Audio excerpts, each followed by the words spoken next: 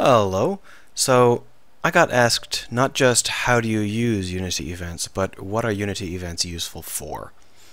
And I thought, okay, there's a fundamental missing. I need to teach people about scriptable functionality.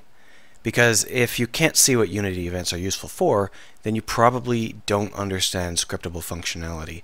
And that's not a big thing. It's something that doesn't come up very often except in game development, and even in game development you may not have heard of it until you're fairly far along the course. But either way, teaching it is fairly straightforward, and understanding it is very important. So I'm going to teach you scriptable functionality, and you're going to learn how to use Unity events along the way. So I've got myself a little airlock. Each of these airlock doors has a script attached to it, but the script is empty. I've also got two buttons, open the door and close the door. But the buttons do nothing. You're going to have to live with this scaling error. I'm not sure what's causing it, but I'm too lazy to fix it for a prototype like this. So the doors start closed and they stay closed. How do we make it so that these actually open the doors? Well, down here is a Unity event. This is what I'm teaching you. It's a button, and the buttons automatically come with a Unity event that gets triggered when you click the button. We can add in a new function. Let's go ahead and tell it to target the glass door, and here in the animator we can use setTriggerOpen. Now, the biggest flaw with Unity events at the moment is that they can take a maximum of one argument. Now, that's not entirely true. You can force them to take multiple arguments using some serious code digging, but assuming you're not going to go into the guts of Unity, you can take one argument, which means you can't use any of the things like setBool, which takes two arguments, the bool you want to set and the value you want to set it to. You can use setTrigger, however, and the triggers are smart, so generally that works. And of course on close, same thing, but we want to close the door.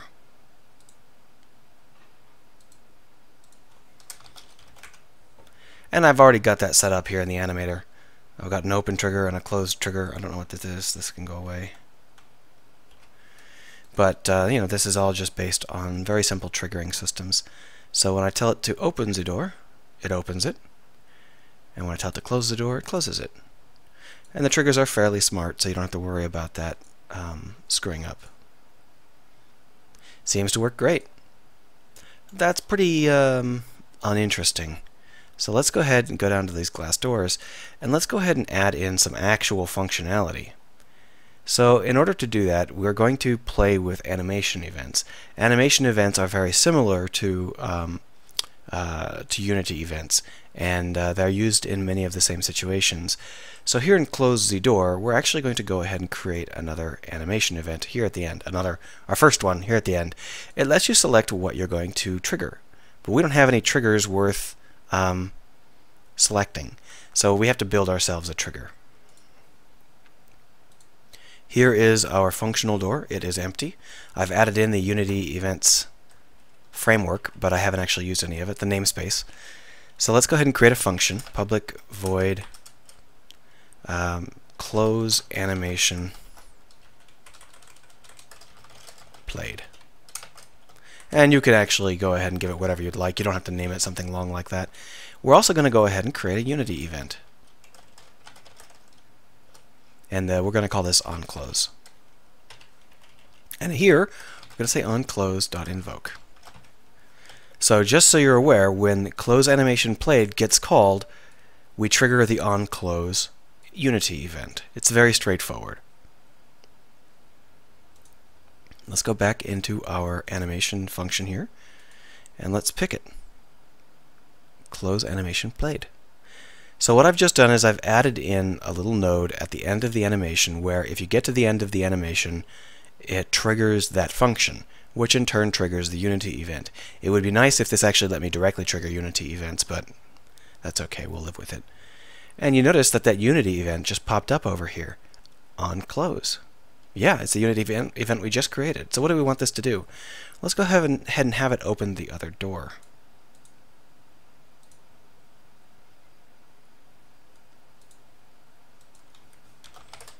Like so. It is an airlock after all.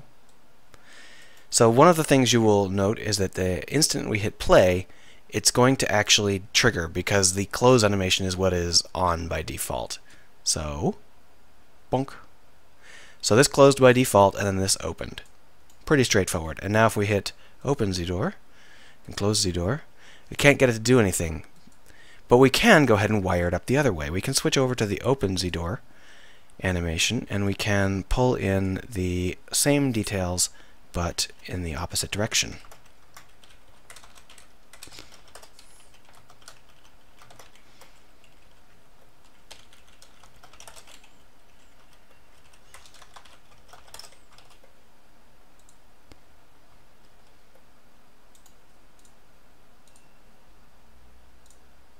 There we go.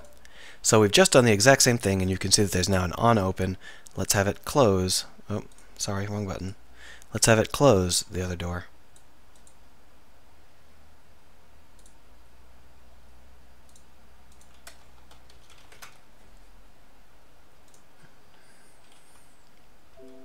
Oh, I don't know. Didn't mean to hit save there. That's fine. Open the door. Clunk. Close the door. Clunk. Opens the door. Clunk. Close the door. Clunk. Now, why is this impressive? Well, this is impressive because these two doors have the exact same script. They have the exact same functions. They have the exact same animations, but they do entirely different things. This door does not open or close that door. This door and that door are only related by Unity events. This door does nothing. Whether it opens or closes, it doesn't care. Let's go ahead and make it do something. Let's go ahead and say that when we close, what we would like to do is we would like to change the color of the sun.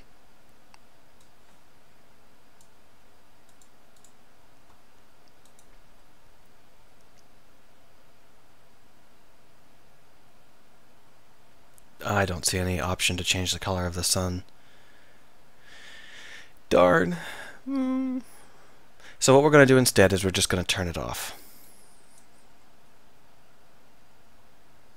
So that turns it off, and then down here we want to turn it back on. So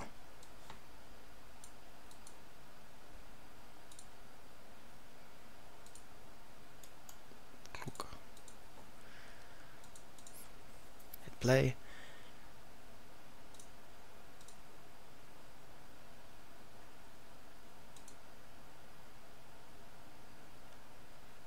So just to reiterate, these are the exact same door. They have the exact same 6 lines of code. They are identical in every way. But because we are using Unity events, we can script an interaction. We can say, this door should do something once it is opened. That door should do something once it is closed. And what do we want it to do? Well, maybe we want it to open another door. Maybe we want it to change the amount of power that's available. Maybe we want to spawn a cutscene. Maybe we want to change to another scene. There are an infinite number of things you can do with this because it's scriptable functionality. When we hit save, these get saved. And that's unlike normal event systems. So if you're going to be considering a normal event system in Unity, the problem with normal events is they don't serialize properly, and you've got to keep setting them up over and over and over, which means that you can't do this. You can't just give this to a developer. You can't say, I know that you're just a level designer and you don't have a lot of coding experience, but I need you to code absolutely everything you're going to be doing. Instead you say, I know you're just a level designer, so here's a whole bunch of events. Do you know how to click the plus button and choose another object and pick a function? And they'll say, yes, of course. Then you say, then you're all set. You can build all sorts of mazes and complex interactions. You can make pit traps. You can do all sorts of stuff.